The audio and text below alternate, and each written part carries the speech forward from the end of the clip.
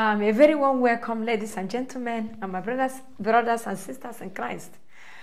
My name is Hope, and my YouTube channel is Burning Bush. On this channel, we'll talk about how to be prepared as the bride of Christ, and also we discuss about how to be prepared as the bride of Christ, because this channel is about the preparation of the bride of Christ.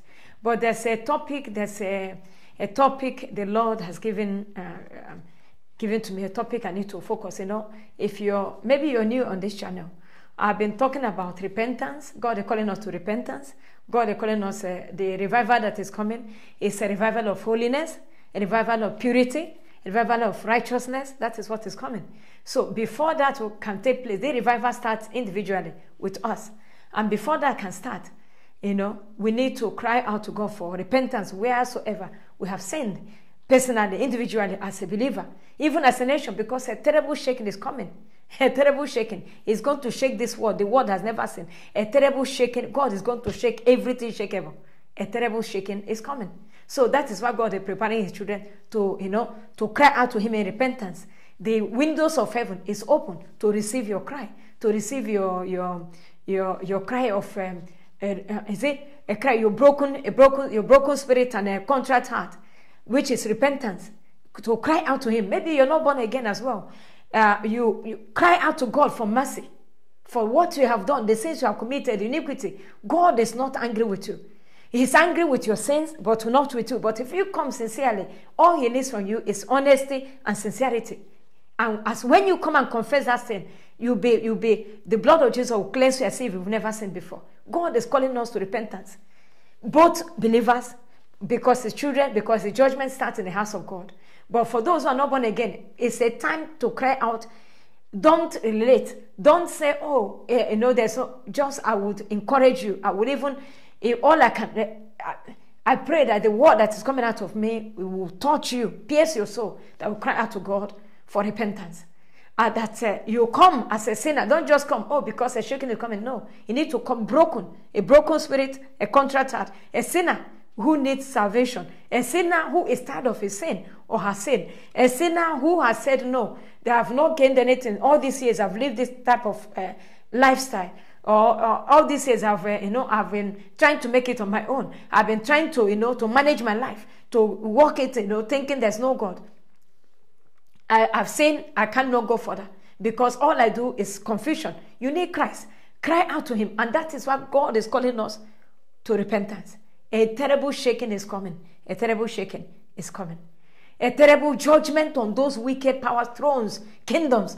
God is going to shake them. Shake whatever is shakeable that have been opposing to his kingdom, that were opposing to his children. God is going to shake those kingdoms, those demonic kingdoms, those powers that are oppressing his children. God is going to break those, shake everything shakeable.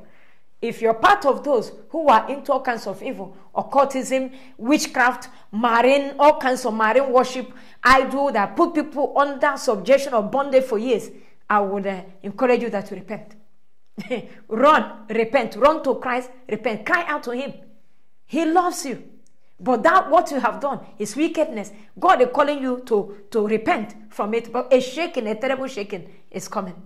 But it's not my topic today. I just want to say that. Before I start, I would like to start with a song. And the song of the blood of Jesus, the only thing that we can gain entrance through to the Lord is through the blood. It says we should come boldly. We should come boldly to the throne of grace. How do we come boldly? Through the blood of Jesus. And that is why I like singing songs of the blood. I love the blood. I like talking about the blood of Jesus. Because in that blood, that's the power that translated us from the kingdom of darkness into his marvelous kingdom. And I would like to start with that song. In Jesus' name, amen. I enter to Holy of Holies. I enter through the blood of the Lamb. I enter to Holy of Holies. I enter through the blood of the Lamb. I enter to worship you only, Lord. I enter to honor I enter to worship you only. I enter to honor. I am. Lord, I worship you. Lord Jesus, I worship you. For your name is holy. Your name is holy, Lord. For your name is holy. Your name is holy, Lord. Amen. Oh, draw me, Lord. Lord Jesus, draw me, Lord. And I run after you. Oh, draw us, Lord. Lord Jesus, draw us, Lord. And we run after you. Ndị mmụọ ozi dị n'eluigwe, ha na-abụ haleluya, ha na-abụ haleluya. Jehova meriwo ekwensu. Ndị mmụọ ozi dị n'eluigwe, ha na-abụ haleluya, ha na-abụ haleluya. Jehova meriwo. Aga m esoro ndị mmụọ ozi na-enye gị ekele. Aga m esoro ndị mmụọ ozi na-aja gị mma n'ime ụtụtụ, n'ime abalị, na ndụ m niile. Ewo, aga m esoro ndị mmụọ ozi na-enye gị ekele. Aga m esoro ndị mmụọ ozi na-aja gị mma, Jesus. Aga m esoro ndị mmụọ ozi na-enye gị ekele n'ime ndụ niile, na ndụ niile, n'ebe nneje, n'ebe nnalọ nna. Aga m esoro ndị mmụọ ozi na-enye gị ekele. No, the meaning of this song is, so I will join the angels to praise, to worship you, to sing honor, to praise, to honor you in all the days of my life. I will join the angels. I'll be in the company of angels, praising, singing praises unto your mighty and your holy name all the days of my life. That is the song. God bless you as you listen to this video. And I want to pray before I start this topic. Father, in the mighty, gracious, everlasting name of the Lord Jesus Christ. Lord, I thank you. I bless your mighty name. Lord, I pray. Take all of me, Lord. I yield myself to you as I talk about this topic. It's a holy topic. It's a topic you're calling your children, the purpose you created us for. The purpose you have placed us, made us born again. It's about this topic I'm about to go into. And I pray, Lord Jesus, as I go into this topic, that you touch your people, Lord. You know those who this video is meant for. Lord, I pray that you'll encounter them, that you reveal yourself to them, the totality of it. I yield myself to you. I yield my tongue, every word. Let it praise you, Lord. Lord, I yield everything in me. And let the flesh die. Let the Holy Spirit of God have his way. In Jesus' name. Amen. Amen. Amen. My topic today is, becoming the praise of his glory. Becoming, that is why the Lord we got saved. To become the praise of the glory of God. That is the purpose we got born again. Is to become the praise of the glory of God. To become the praise of the glory of God. And the Lord, it was the intention of God when God created us. Created Adam and Eve. Adam, when he created male and female, as Adam, to be in his image, in his likeness, made he them. You are to become the glory, the praise of his glory. That was the purpose the Lord God created Adam and Eve, to be the carrier of his glory, to be the praise of his glory, That was why they were created. And then that is why the Lord is now, he said, becoming the praise. My topic is becoming the praise of the glory of God. Becoming the praise. You as a person, you as a child of God, that you become, how to become the praise. You're not yet, but you should become. How? Becoming it is a continuous doing. Becoming the praise of God.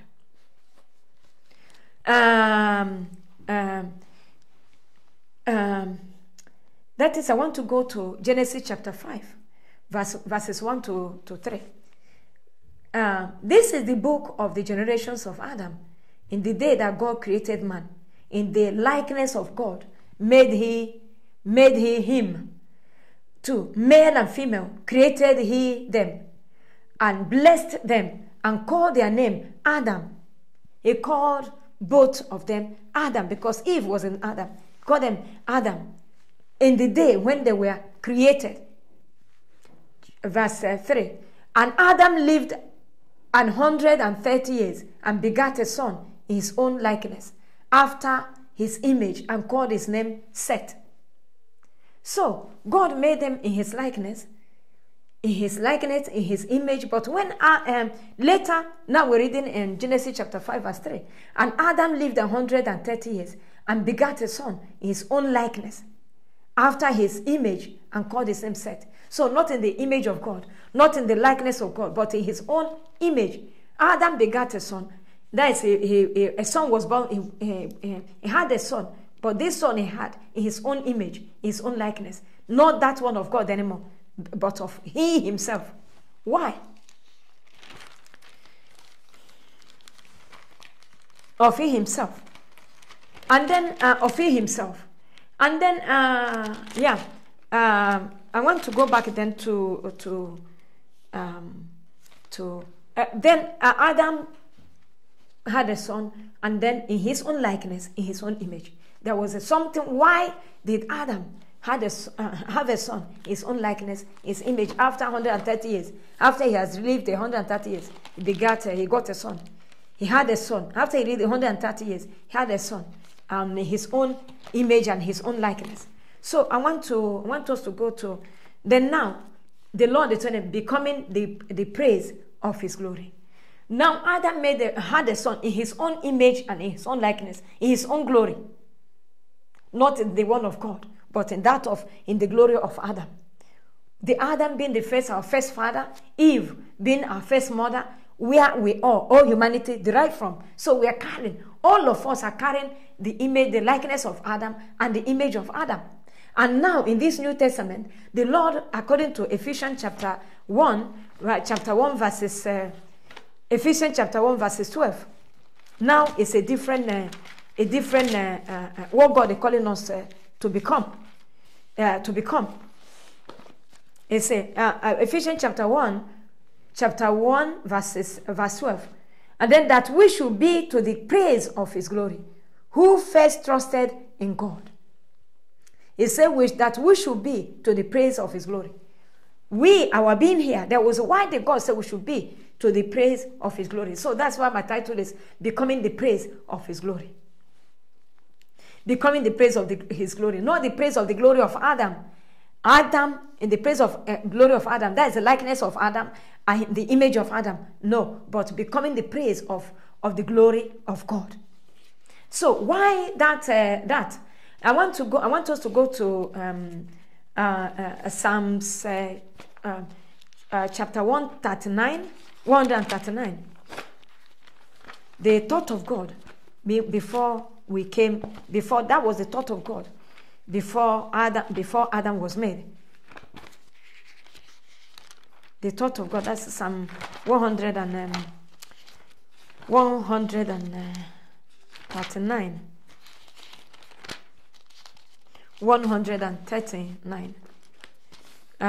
Psalm 139. The Lord said, 139 verses. I didn't put the verse. Okay, it's a mistake. 139 verse 14. 139 verse 14. The Bible says there, it says, I will praise thee, for I am fearfully and wonderfully made. Marvelous are thy works, and that my soul knoweth right well. I will praise thee, for I am fearfully and wonderfully made. Marvelous are thy works, that my soul knoweth right well. He said, now it's King David writing that wrote this psalm. He said he will praise the Lord because he's fearfully and wonderfully made. He knows, and his soul knoweth that quite well. That was the plan of God, original plan of God. Because when we later in the book of Genesis chapter 5, he said, when Adam started having children after Cain and Abel, he said a son, he begat a son in his likeness and in his image, of whose children we are. But here, King David, who had a very close walk with God, a deep walk with God. This is what he captured in the spirit. He said, I will praise thee, for I am fearfully and wonderfully made. What does fearfully and wonderfully made? This I was trying to, it's the Holy Spirit that gave me this, that led me to these words I use for example. He said, delicately made. Something we are delicately, something we are taking time to be, when we were made, it's being delicate. Something that was delicately made, something so precious, so precious, delicately made, precisely made. Every one of us is precious before God. That is why we don't have the same DNA. We don't have the same, no matter even identical twins, they still have different DNA. Even our fingerprints are not the same. We can be of same mother, bloodline, the same father, the same mother. Even with our mother, we still have a different fingerprints. That has been preciously made. We are precisely made. That is what it means to be wonderfully and fearfully made. Fearfully and wonderfully made is so to be precisely made. Preciously made. Something that is that is why God, we are so, even that it was also King David, when they had a deep walk with God, he said, an angel asked, what is man that thou art mindful of him? What is man that thou art mindful of him? God made us the plan God made us at the beginning in his image. He said we are fearfully and wonderfully made, but later we became the image of, we became the likeness and image of Adam. I'm going to go why. When God first formed man, it was in his image, in his likeness, and his image made he him. That is it. And then this is where this delicately made, precisely made, preciously made, gloriously made in the glory of God. It is the meaning. This is the meaning of fearfully and wonderfully made. This is who we are in Christ. This is who we are as human beings. It doesn't matter where you come from. This is who you are. That is why no matter what you go in life, what you go through, whatever, I want you to be, if you're born again child of God, I want you to be confident in whom God, not in your own self, in whom God had made you. Thank God for it. You are no one. You are uniquely made. No one on this earth is like you. There is something about you that's so special. God has placed inside of you that no one, I cannot accomplish it. Like what I'm doing here, you cannot do. Like I'm speaking, like I'm doing. This is my own delicacy, my own the precise. Is that the preciseness of my own making, my own forming. That is the preciousness the Lord has made in me. The glory God has put in me. That is what I'm speaking. You cannot be like you cannot have my fingerprint. I cannot have yours. So that is why I'm telling you, no matter if you're born again child of God, you are wonderfully, you are preciously, you are precisely, you are gloriously made. That's what it means to be fearfully and wonderfully made. If you're in Christ Jesus. I want you, don't waver, no matter what people call you, no matter how you are feeling. I want you to have this assurance. These words are describing you. That's what God had in mind. Why? Because when God created you, he breathed the breath of life into you. You are a carrier of the life of God. It's inside of you. The soul, that breath, the spirit is inside of you. When he breathed into man, into Adam, he became a living soul. That life that made Adam a living soul is inside you. Even now, that is why I'm saying this to believers. Because now you've been regenerated. Don't look down on yourself. Don't think that maybe, oh, this and that. No, you are fearfully, you are wonderfully, preciously, precisely, gloriously made. You are delicately, uniquely made. Okay, that is that. Because we say we are to becoming the praise of His glory. You know, when you are sure of this, you are sure who you are as a child of God, as a born-again child of God, there are things Satan will bring to you. You will say, you will not give him attention. So, as we're going, I want to go to Jeremiah chapter 1. Jeremiah chapter 1. There's an individual again the Lord spoke to precisely. Jeremiah chapter 1 verses 5. Jeremiah chapter 1 verses 5. And that is, and then Jeremiah chapter 1 verse 4 to 5. And then the word of the Lord came unto me, saying, that's Jeremiah. God told him to go and prophesy. He was 13 years of age. He was a child. The Lord tried to encourage him, to tell him who he is. He said, verse 5, that Jeremiah chapter 1 verse 5. Before I formed thee in the belly, I knew thee. Before thou camest forth out of the womb, I sanctified thee. And I ordained thee a prophet unto the nations. It's like what I said before. This Jeremiah was sanctified to be a prophet unto nations. He said before God put him in the womb of his mother, God knew what to put. The substance God put, even this word, the substance is also in the book of Psalms chapter 139. He said the substance God knew. He created you.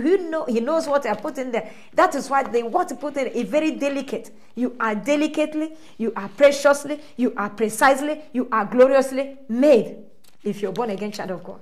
And I'm going to say why. If you're not born again, that's what I say, you need to be born again. Because if you're not born again, you are carrying the likeness and the image of Adam. You are still carrying it. Okay.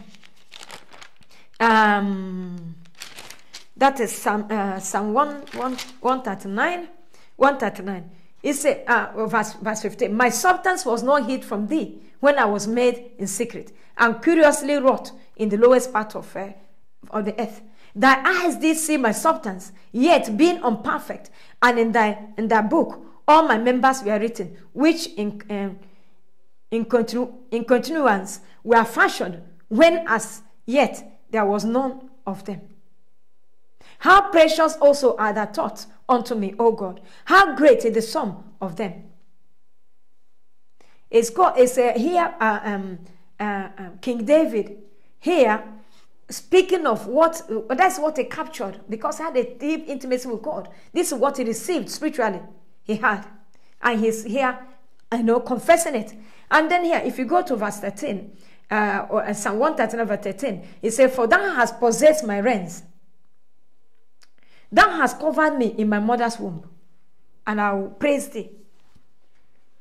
For I am fearfully and wonderfully made. So this is what I'm telling you, you are delicately, precisely, preciously, gloriously, uniquely made. If you're in Christ Jesus. So I want us to, and this, like I said before, no one has the same fingerprint like you. That is why you are all this I mentioned. If you're in Christ Jesus. And this is why the Lord too tried to, when Prophet Jeremiah, even though it was Old Testament, was talking to his child, God said, no, before I know what I put in you, the substance I imputed in you. You are a prophet ordained to nations. That's who you are. Who I have sanctified you and I made you a prophet to nations. So there is something uniquely unique God has put inside you. That's what I'm telling you. If you're born again, just thank God. Don't be thankful to God for whom God had made you to be and who you are. If you're in Christ Jesus Christ, don't waver. No matter what people say about you, just thank God for who has made you to be. No matter what you've gone through in life, be thanking the Lord for who He has made you. You are delicately, you are precisely, you are preciously, gloriously, uniquely made. That is who you are in Christ.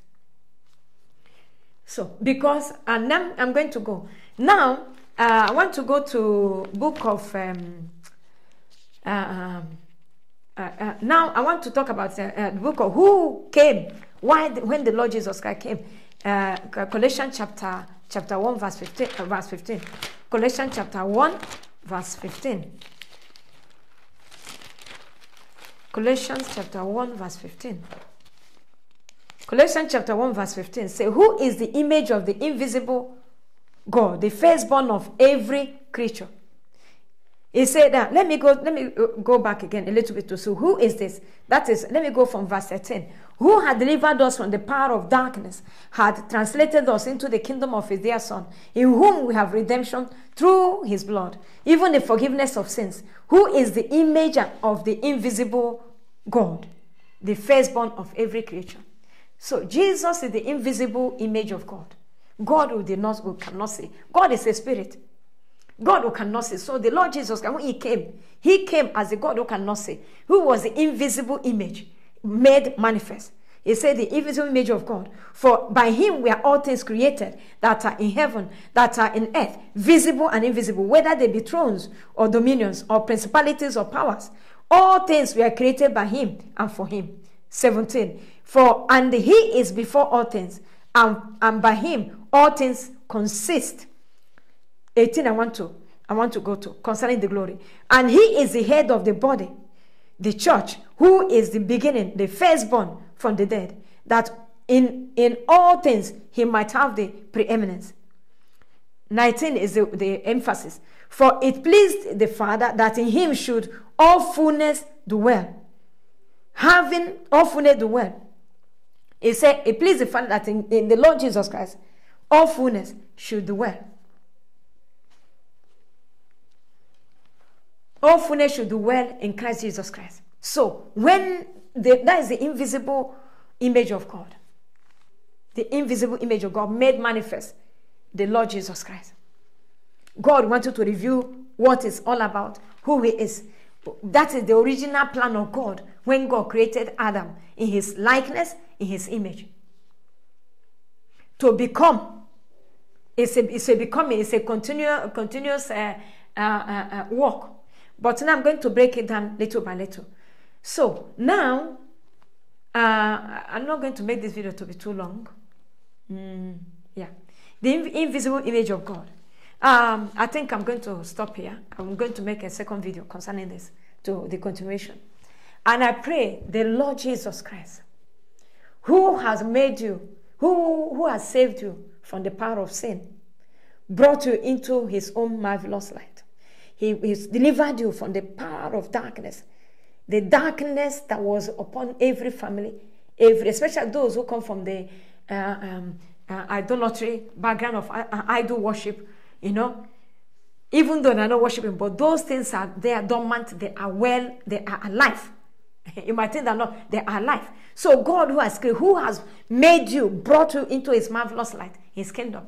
He is able, whatever you're going through. The grace of the Lord Jesus Christ is powerful. It's an antidote against anything that is not of God. I want you to know who you are. I made that foundation for you to know who you are in the Lord Jesus Christ. That's what I say. If you're born again, you are preciously, you are delicately, precisely, preciously, gloriously, uniquely made. Who? Because who the image of God, the Lord Jesus Christ had the fullness of the image of God, the invisible God. Since now you are in him, you are part of it. Whatever you are going through, I pray that the Lord Jesus Christ, the mercy in the blood of Jesus, will break whatever power is holding you back from coming into the fulfillment. Is this ancestral yoke? Is it idol worship? Because there's a lot of occultism going on. A lot of young people go into occultism ignorantly through yoga. When you go in the posture of yoga, you open your soul to the demonic world. When that posture of yoga, it's like as a Christian who wants to kneel down to pray, a Christian kneeling in the form of kneeling down, it's humility before God. That's how the angels, how God demands to be worshipped, that he can come in. So I pray that the yoke, if anywhere you've opened your soul up for this evil to creep into you, that the blood of Jesus break that yoke in the name of Jesus. Any power, is it your lifestyle you lived before, you were involved in witchcraft, through there's there's a game I saw a few days ago on the internet. They call it, I don't want to call the name, it's a game, Diabolo. When I saw it, I screamed, how anyone going into playing this game? It's like an invasion of darkness into your soul, into your home. And I pray, and a lot of people are in mental homes as a result. And I pray, if you have involved yourself in some games, or this Harry Potter now that is on, now as a serial, Satan is issuing out and dishing out his evil in order to cage the souls of men. And I pray in the mighty name of Jesus, any power of witchcraft, the Lord Jesus Christ came to destroy the works of darkness. So by the authority in the name of Jesus, let the works of darkness, the authority of darkness over your soul, be broken by the power in the blood of Jesus Christ. I speak healing into your soul. I speak healing, divine healing into your soul. Is it cancer? I command that cancer, the fire of God, to burn off that cancer in the name of Jesus. Let your cell, the blood of Jesus, the healing power of God flow through your cells in the name of Jesus. Let the healing power of God flow through your cells. Bring healing, bring total, let there be restoration in your cells in the mighty name of Jesus. Let the blood of Jesus destroy the works of darkness. If you have rebelled, I pray, anywhere you have pulled down the hedge of God, a serpent is biting or has beaten you and you don't know. Father, I plead for mercy on behalf of whoever this person. I plead for mercy. Let the mercy in the blood of Jesus cleanse this person. Bind this person back. Lord, let your mercy in the blood wash this person in the name of Jesus. As they cry out to you for mercy, as they cry out to you in repentance, Lord, that the blood of Jesus Christ will cleanse them and restore them. And the hedge that was broken will be built back again in Jesus' name. I pray the mercy of God overshadow you. The grace of God, the mercy that is in the blood of Jesus Christ, saturate your life, saturate you. The mercy that is in blood. Speak deliverance and healing in the mighty name of Jesus. As we go through this series, the Lord will do marvelously.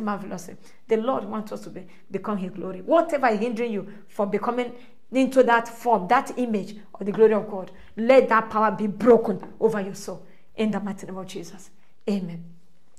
The Lord bless you. The Lord keep you standing by His power. See you next time. This is the becoming the praise of His glory. Part 1. The Lord bless you and keep you in Jesus' name. Amen.